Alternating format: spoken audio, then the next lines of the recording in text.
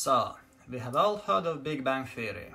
Not the comedy TV show, but the actual physics theory explaining how our universe came to be into existence. And even though it says theory, probably 99% of scientists look at it as an undeniable fact and would argue with you until their last breath if you tell them that this theory cannot be true. So, they have created this James Webb telescope just so they confirm their theory.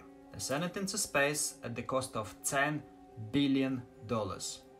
But surprise, surprise, within a few weeks from its launch and after taking just a few pictures, it became very obvious that Big Bang did not and could not have happened. So we all know the century-old explanation that everything exploded into existence from a single point no bigger than a pinhole, and that as that energy was floating in space, it started to cool down, form atoms and a group of atoms, and then over a billion of years they became stars and galaxies. So what exactly those pictures taken by James Webb telescope showed us, you might ask? Well, it showed that huge number of galaxies are small, smooth, and there are just way too many of them. So what, right? We have all been told that space is vast and there are all kinds of galaxies. How's that discovery supposed to contradict the Big Bang? If we assume that the universe is expanding, then a very strange but real optical illusion has to exist. And the fact is that galaxies, or any other objects that occur naturally in space, do not continue to look smaller and smaller with increasing distance, but instead, after they pass a certain point, they should be appearing larger and larger. But in the ordinary, no expanding space, objects look smaller in proportion to their distance, and that's what those pictures are showing. Now let's talk about smoothness.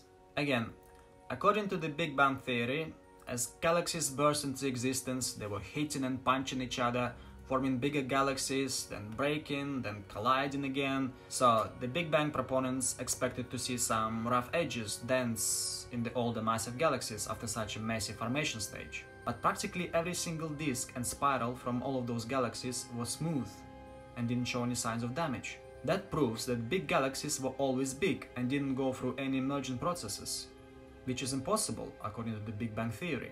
It also means that optical illusion predicted from the expanding universe hypothesis does not exist.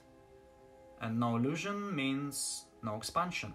Now let's talk about them being too many. According to the Big Bang theory, as James Webb telescope looks further and further back, it should be seeing fewer and fewer galaxies, and eventually it should stop seeing any galaxies altogether as it edges to the origin of the Big Bang. But the research based on the images from the James Webb telescope suggests that the galaxies, as massive as our home Milky Way, are very common, even a few 100 million years after the supposed Big Bang. And how could so many large galaxies be formed in such a short time? Not many at all, to say the least. Meaning, again, there was no Big Bang. So what does it mean to common people like you and me? Absolutely nothing. I'll keep on making YouTube videos and you will keep on watching them.